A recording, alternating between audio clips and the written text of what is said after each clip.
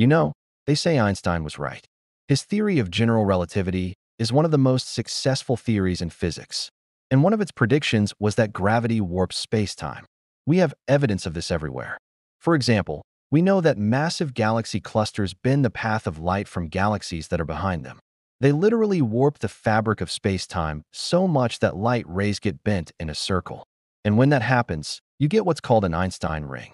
It looks like a giant glowing portal, like something from science fiction, but it's 100% real. These rings are incredibly detailed, and they act like a natural telescope. By bending light in just the right way, they magnify and distort the image of whatever is behind them, allowing us to see things that are much farther away than we could ever see with our own eyes. So next time someone says space is boring, just remind them that it's only boring if you don't look deep enough. Because when you look deep into space, you see things that are literally bending the laws of physics. And that is incredibly cool. Every post is a page in the story of space. Read it at our Galaxy 83.